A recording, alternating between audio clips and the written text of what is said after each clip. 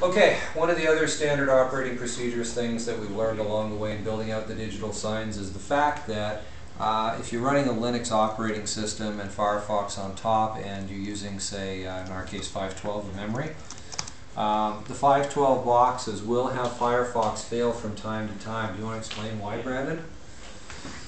First, most intensive process on the machine's going to get killed first when you run out of memory.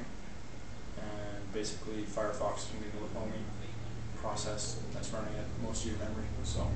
So that's what we're discovering, is that once in a while the units will go to black, which is actually the background, until the next cron job runs every 5 minutes, and then Firefox will start back up again. Unless Mark there uploaded image files that are too big for. Oh, gotcha. Yeah, in this case the images aren't too big. They actually run continuously, but then the system randomly stalls. So we should just make it a standard operating procedure that you must have at least 1 meg of memory to run the operating system. Yeah? Okay, good. Thanks.